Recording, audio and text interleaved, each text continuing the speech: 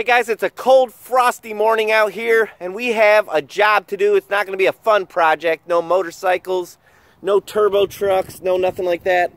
But this trailer right here needs repair. That's some metal I bought. Need to get a tailgate back here where it's been ripped off. We'll put some hinges on there, and then that expanded metal will go on these open sides to close them up. First step on our trailer repair, I need to get this piece put in, and this is what I have for that right here. It's not exactly the same, but it's good. And I just got to go around and beat this metal straight here, and that brace right there is a little bit bent, and I'll get that fixed up too.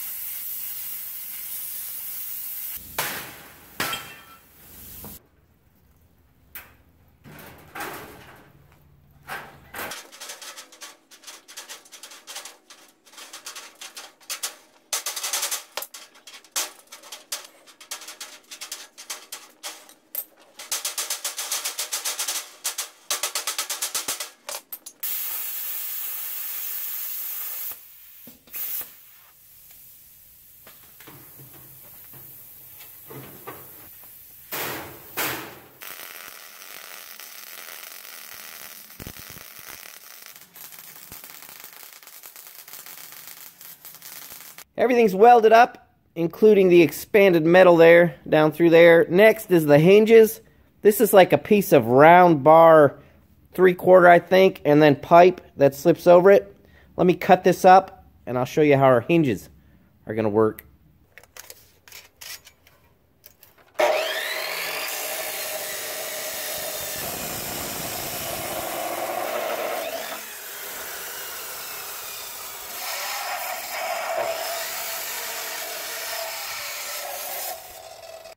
This is basically our hinge. What we have is 3 pieces of pipe and 1 piece of solid steel. This will be welded to the tailgate. These 2 will be welded to the trailer. You need to leave about 1/4 of an inch, I would say, in between them, just because trailers get bent up and stuff. You don't want them binding. You want everything to work free, nice and loose. Thought I'd better show you guys. I used the whole long straight rod just to keep everything nice and straight here. But then I'm going to switch over to these smaller pins. So here it is, just like that. And what we'll have is just a pin to slide through there, like so. There's our tailgate, real simple design. All I did was weld 2 pieces of angle iron on each end. And you need to do this kind of while it's on the trailer. You want to make sure everything's straight and matches your trailer. Maybe your trailer's not, you know, square. Just in case it's not, that's the way I would do it anyways. There's a pocket right here, basically, on the inside now, where I'm going to put my expanded metal, and then I'm going to put pieces of angle iron over top of that.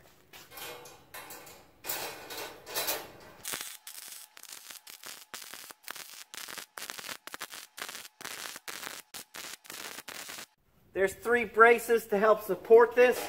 I'll just set them evenly down through there, probably in between these bushings, hinges, and then 1 in the middle.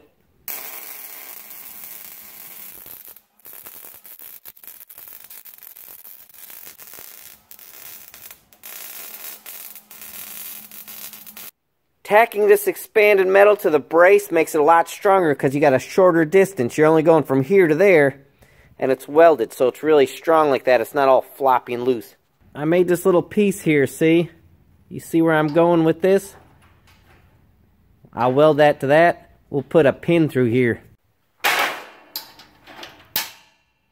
Our pins, all I did was take a piece of this pipe and weld it to the end for a stop. And then I got cotter pins here. I drilled a hole and I'll drop it in there. You could use a hairpin or whatever you want to use. When it's on there, see, it'll turn with the pin. And raise it up, snap our pin in there, And I've got one for each side. Tailgate's basically done. And I don't know who noticed, but really, I kind of welded this on the wrong side, so I went back around. Oh, stumbling. And welded it on this side. That way it wouldn't push out. I just thought it was better to be welded to the braces on that side. Next is to fill these sides in with this metal right here.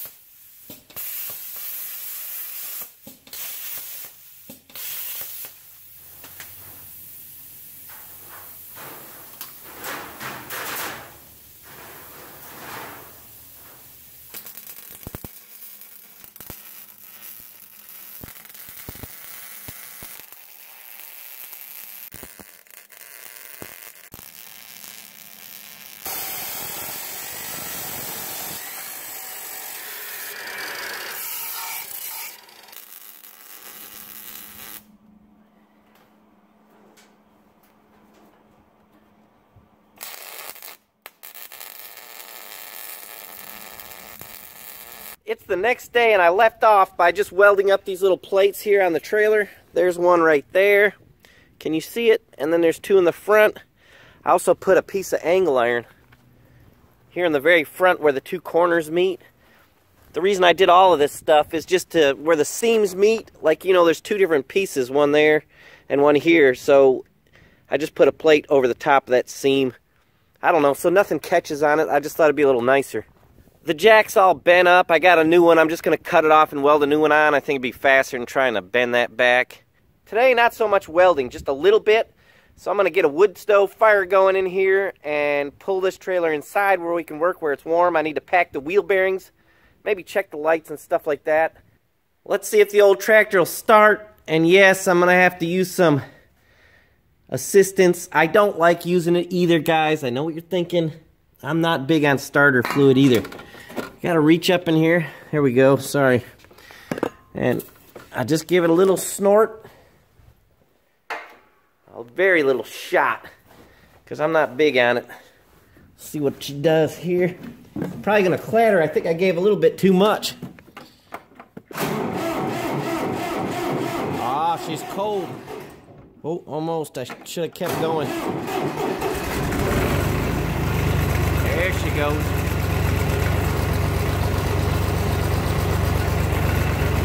Woo! She's cold. You can tell.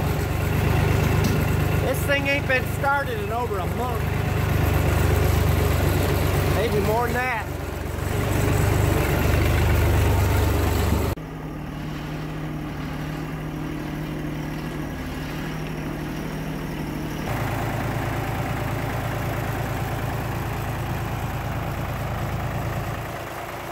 While the door is still open and the stove over there is getting started, I'm going to finish up my welding. All I got is a carabiner here and a piece of chain.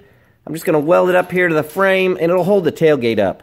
That way you don't have to bend down and reach and get it. Plus you won't lose your clip. You know what holds the tailgate shut.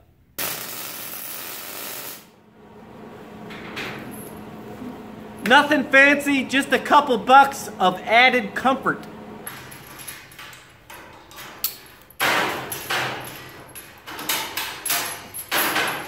Flawless design, no. Is it? Could there be better? Yes. There's a lot of guys that would do a lot better work than I do. Kind of quick, kind of cheap. I'm kind of happy it's good enough for me.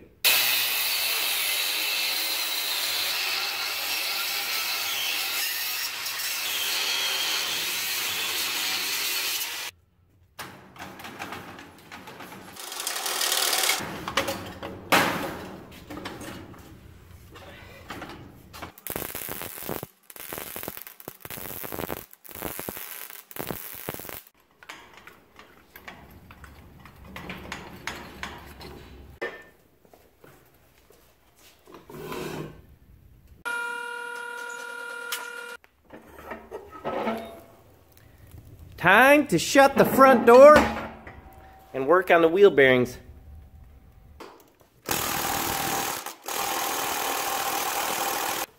Well, I was not expecting that. Let's try something else.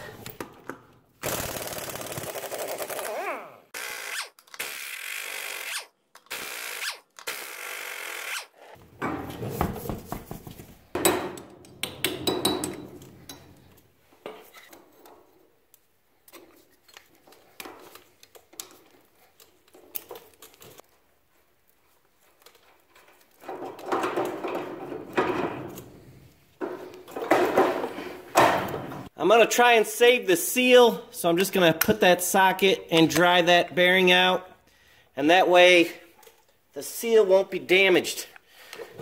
I got grease on my hands. There's almost so much I can do on film here. And there you go. You got to use the right size socket so that you don't damage the bearing, but I can reuse that seal now. I know the history of this trailer. These bearings, the grease is still clean. There's really no reason to even do this, but I'm just going to add some grease to them. Is it coming out of there yet? Handy little tool and cheap. You guys know I like cheap. What that tool does is it packs the grease up in the bearings on the inside of the race. That's important. And then I'll just put a little on the outside. This is the quickest bearing packing known to man.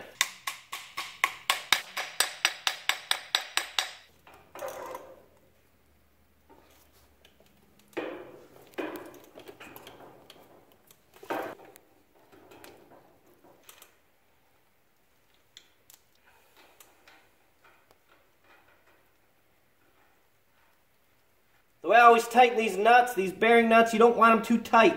So what I usually do is snug them down so that they're nice and tight. That way everything's seated. Then I loosen them up. And then I just, like that, and I'm done. Usually just back it off just a little bit. You just don't want them too tight. It's not good for them to be too tight. I need to get a new cotter pin. You know, if you watch my channel, I always replace cotter pins. And then I'm going to do the other side. And I'm going to wind this part of the video up because it's a pain to film with grease all over your hands. This right here, if you don't know, is a torque stick, and it will tighten these lug nuts to 100 foot-pounds. Can you read that? It doesn't matter. Trust me. When it reaches 100 foot-pounds, it just stops turning. It won't crank no more because of this right here. This shaft is made to spring like at 100 foot-pounds. These trailer tires will take 50 psi of air. Trailer tires, if they're real trailer tires, will take more air than a car tire. And that's made so they can take the load. Time to do a little painting, but not much. It's too cold to paint the whole thing. But when you weld, it like purifies the metal. So if that metal is purified, it rusts really quick. So I'm just going to hit all the spots that I welded. You know, all the little, just enough to keep it from rusting. And then this summer, see like spots that I grinded. And you know, this summer we'll go back and do a better paint job to it. Anyways, check out my fan up there. See, there's my stove. I got a fan angled right where the heat would go up because I still don't have insulation up in the rafters yet. Someday soon.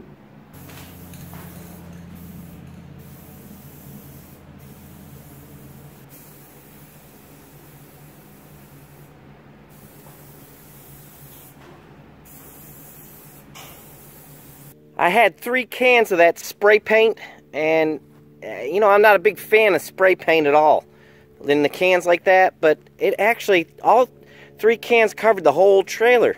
I mean, you know, all the metal. So I just went over the top of just everything and got it painted for now. And when it starts rusting a little bit, we'll get it cleaned up and just paint the whole trailer. You know, this summer, like I said, it's too cold to do a decent paint job for now, so this will have to do. I hooked it up to my truck and the lights work, so that's going to be it for this one, guys. I hope you enjoyed watching. We'll see you next time.